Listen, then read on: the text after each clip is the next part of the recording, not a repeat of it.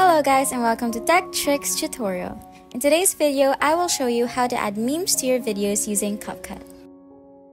First, open the CapCut app on your device and then tap on New Project to start a new video.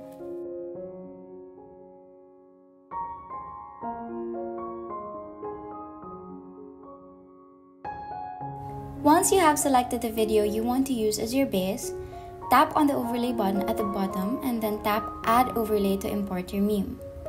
Select the meme you want to use and make sure it has a green screen background for easy removal. Tap on your meme overlay, then tap Remove Background. Tap Chroma key at the bottom, use the color picker to select the green color, and then adjust the intensity and shadow sliders until the green background is removed. Now drag and resize your meme to place it where you want on your base video. Play your video to see how it looks, and if needed, make any final adjustments to the positioning or chroma key settings. Once you're happy with the result, tap the export button and save your video on your gallery. And there you have it! That's how you add your favorite meme as a green screen overlay in CapCut.